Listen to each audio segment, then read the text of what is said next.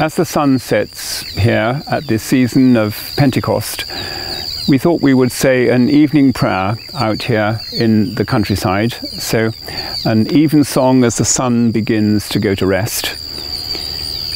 Let my prayer be set forth in your sight as incense, the lifting up of my hands as an evening sacrifice. Part of Psalm 85. Show us your mercy, O Lord, and grant us your salvation. I will listen to what the Lord God is saying, for he is speaking peace to his faithful people, and to those who turn their hearts to him. Truly his salvation is very near to those who fear him, that his glory may dwell in our land. Mercy and truth have met together. Righteousness and peace have kissed each other.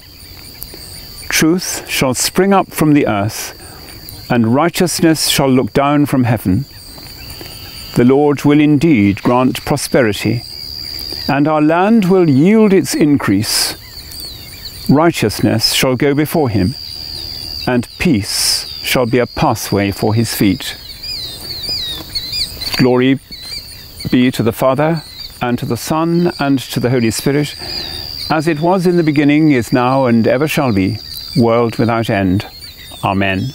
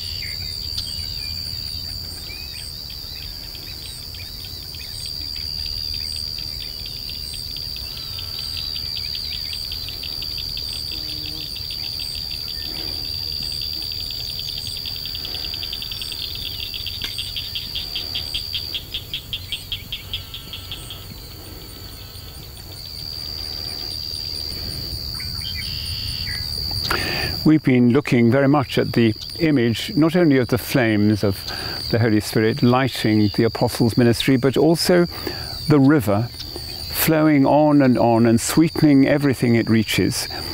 And our two lessons at Evensong speak of that river. The first from the Old Testament in the book Ezekiel. And here he describes water flowing from the side of the altar in the temple, so that from our holy places the river of the Spirit can flow out into the world and sweeten everything it meets. Chapter 47 of the prophet Ezekiel.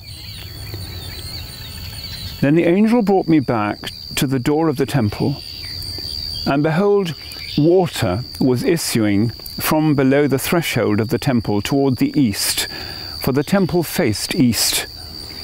The water was flowing down from below the south end of the threshold of the temple, south of the altar. Then he brought me out by the way of the north gate and led me around on the outside to the outer gate that faces toward the east. And behold, the water was trickling out on the south side. Going on eastward with a measuring line in his hand, the man measured 1,000 cubits, and then led me through the water, and it was ankle deep. Again he measured 1,000 and led me through the water, and it was knee deep. Again he measured 1,000 and led me through the water, and it was waist deep. Again he measured 1,000, and it was a river that I could not pass through. For the water had risen, it was deep enough to swim in, a river that could not be passed through. And he said to me, "Son of man, have you seen this?" Then he led me back to the bank of the river. As I went back, I saw on the bank of the river very many trees on the one side and on the other. And he said to me, "This water flows toward the eastern region and goes down into the Arabah and enters the sea. When the water flows into the sea, the water will become fresh. And wherever the river goes, every living creature that swarms will live, and there will be very many fish, for this water goes there, that the waters of the sea may become fresh. So everything will live where the river goes. Fishermen will stand beside the sea. From En-Gedi to En-Eglaim, it will be a place for the spreading of nets. Its fish will be of very many kinds, like the fish of the great sea. But its swamps and its marshes will not become fresh. They are to be left for salt. And on the banks, on both sides of the river, there will grow all kinds of trees for food. Their leaves will not wither, nor their fruit fail, but they will bear fresh fruit every month, because the water for them flows from the sanctuary.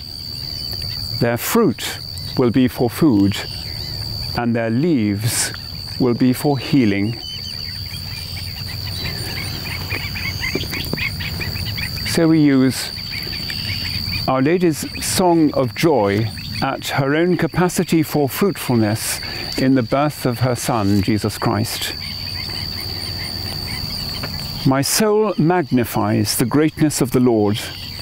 My spirit rejoices in God my Saviour, for he has looked with favour on his lowly servant. From this day all generations will call me blessed. The Almighty has done great things for me, and holy is his name. He has mercy on those who fear him in every generation. He has shown the strength of his arm. He has scattered the proud in their conceit. He has cast down the mighty from their thrones, and has lifted up the lowly. He has filled the hungry with good things, and the rich he has sent away empty. He has come to the help of his servant Israel, for he has remembered his promise of mercy, the promise he made to our fathers, to Abraham and his children forever. Glory be to the Father, and to the Son, and to the Holy Spirit, as it was in the beginning, is now, and ever shall be, world without end. Amen. Our second lesson is written in the book of Revelation. It's right at the end, and once again the river of life appears. The Spirit which breathed on the face of the waters, now here as the river of life in heaven itself. This is the end of the vision of John. Then the angel showed me the river of the water of life, bright as crystal, flowing from the throne of God and of the Lamb through the middle of the street of the city. Also on either side of the river, the tree of life, with its 12 kinds of fruit, yielding its fruit each month. The leaves of the tree were for the healing of the nations. No longer will there be anything accursed, but the throne of God and of the Lamb will be in it, and his servants will worship him. They will see his face, and his name will be on their foreheads. And night will be no more. They will need no light of lamp or sun, for the Lord God will be their light, and they will reign forever and ever. Wonderful images, and images of the refreshing water flowing from the holiness of the temple, but not staying there, multiplying and growing bigger and bigger with its flow as it goes down to reach the everlasting sea, and trees with leaves of healing for the nations on each side. Truly a wonderful image for Pentecost, when the Spirit is given, so that those who are friends of the Lord at that time are given the power to express their joy and to share that good news to the people around in a language which all of them understand. So let's pray our evening prayers and give thanks for this day.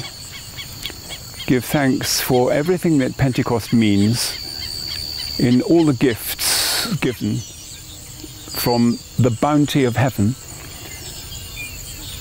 to those of us who are living this life on earth and proclaiming the good news in word and in deed to one another. We pray for those who will have a difficult night tonight in circumstances of war or discomfort through climate change. And we think of those who are brave in their peacemaking. We pray for those who are sick at this time. And we pray for the repose of those whom we have known and have loved.